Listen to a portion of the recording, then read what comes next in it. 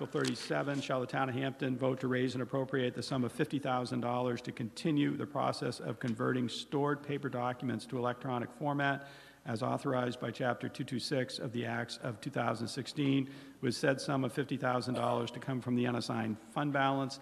This shall be a non-lapsing appropriation per RSA 32:7 Roman 6 and shall not lapse until the purpose is completed or by March 31, 2021, whichever occurs sooner. Majority vote required. Recommended by the Board of Selectmen 5-0. Recommended by the Municipal Budget Committee 8-0. The fiscal impact note from the Finance Department is a 0 tax impact. Is there a motion to open discussion on Article 37? Moved by Ms. Barnes. Is there a second? Seconded by Mr. Griffin. Anyone wishing to be heard on Article 37?